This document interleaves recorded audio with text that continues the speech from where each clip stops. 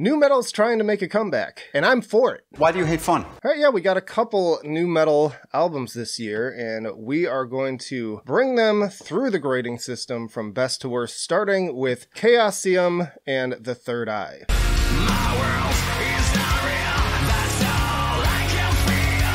I can't always think everything is fine. You know, I was willing to give these guys a chance, but man, is this just the most bland and forgettable Korn from Wish with very little personality of their own to speak of. The members aren't untalented, and there are some decent moments with the likes of Unreal and Fly Away, but then there are others like Dance on My Grave and What If that are nearly Psycho Sinner levels of cringe. Today is a day that we can say goodbye and start the party. Are you ready? No. And this coming from somebody who came up on some of the cringiest C-tier nu metal bands of the 2000s. Yeah, it's not good. I know some people liked it, but to me, out of this bunch, it is by far the worst thing. Next up, let's talk about Disturbed with Divisive. Hey you! Have you had enough of it? Of the blind are leading the blind. Hey you! Now, I was actually kind of psyched to hear this one after they dropped the Hey You single because that was a serious bop. Hey, that's pretty good. I didn't have super high expectations, but at least I was anticipating something fun to bob my head to on the way to work. Unfortunately, what we got was pretty mediocre. There are some fun moments here and there that are kind of fun, like the title track and Unstoppable, but for the most part, this is another very uniform track list of very mid material. Hey you! Walking away, got the wrong kind of mindset. So this one, also going low. It was a bit higher on the Disturbed discography tier list, because within their own albums, I think it's still pretty decent, but on this particular list, and especially within the scope of releases this year, it's got to be at a D on this one. It was not what I wanted! But yeah, as always, let me know your thoughts down below if you disagree. Moving along to another newer band, we have Bloodywood with Rakshak.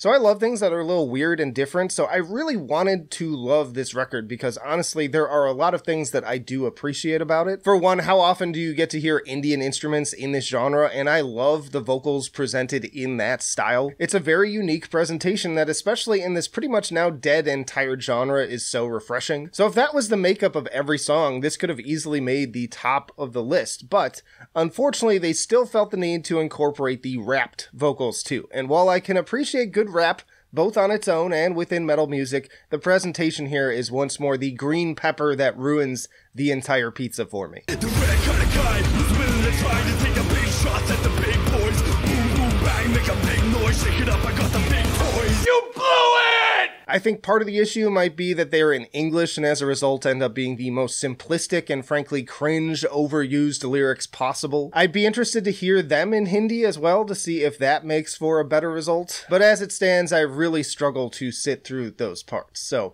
landed kind of in the middle of the list. I'm excited to see them moving forwards and hope that they find ways to sort of improve on their formula. By the way, if you're enjoying the video, don't forget to hit the like button, drop a comment again of what your thoughts are on this, and also you can join our Patreon to sort of influence future videos. But I've got a lot more rankings, and we're going to continue on with Korn and Requiem.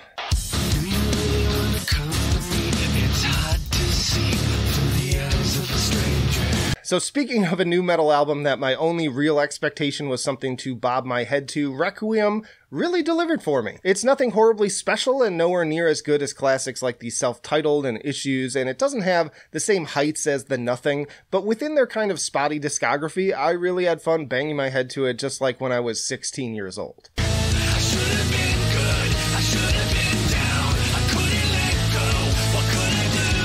Lots of fun tracks here like Forgotten, Start the Healing, My Confession, and Worst is on its way. And at 33 minutes, it never overstays its welcome.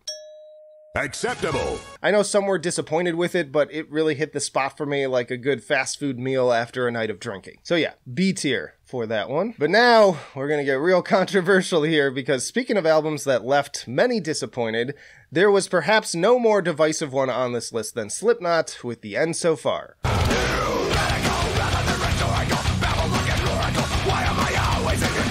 I even recently included this on my most divisive albums of the past few years list, and for good reason, because people either loved it or hated it. I openly admit that what I'm about to say is blasphemous. Personally though, I'm doubling down on what I said in my Slipknot tier list video. This is the first time I've really enjoyed a Slipknot album since Iowa. And there's plenty of that old intensity to be found on tracks like the Chapeltown Rag, the Dying Song, and Warranty.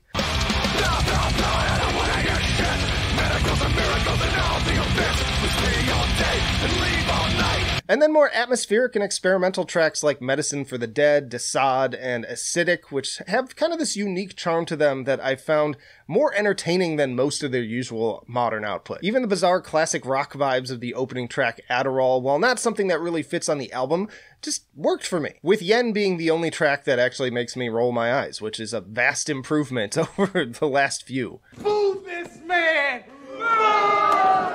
Now again, there are far better metal albums to enjoy this year, but as far as new metal goes, I have actually been spinning this quite a bit. I think it's about as fun as Requiem, but also with that added level of some intrigue and some sort of fresh ideas. So, I don't know. I was fine with it. If you hated it, by all means, blast me in the comments. It only helps the video. Let the hate flow through you. But, easily, by far, the best new metal album of the year goes to Tallah with The Generation of Danger.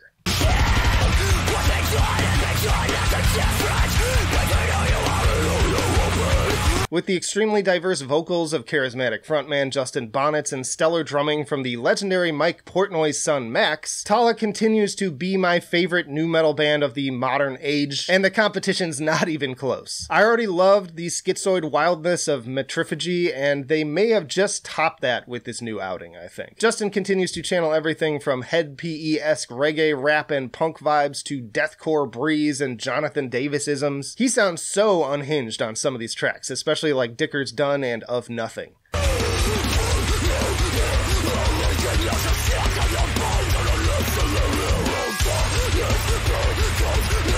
Holy shit, I'm gonna come. While the guitars continue to channel the heyday of Korn and Slipknot for punishers like For the Recognition and The Impressionists. This is the best possible version of modern nu metal for me, to the point that no other band from this generation, again, even comes remotely close. And I honestly do think it's on par with the late 90s and early 2000s material that got me into metal to begin with. So I'm excited for a lot of young people who maybe this is the same gateway album for them into heavier music that the self-titled Slipknot album was for me back in the day. Easy S tier. Even if you don't like any of these other albums, I'd still encourage you to check this one out, because I'd say it's also a lot more than just nu metal. Y'all check out this playlist for plenty more nu metal related videos, or this playlist for more videos on my favorite albums of 2022, but that'll do it for now. Flight of Icarus signing off. I will see you in the trenches.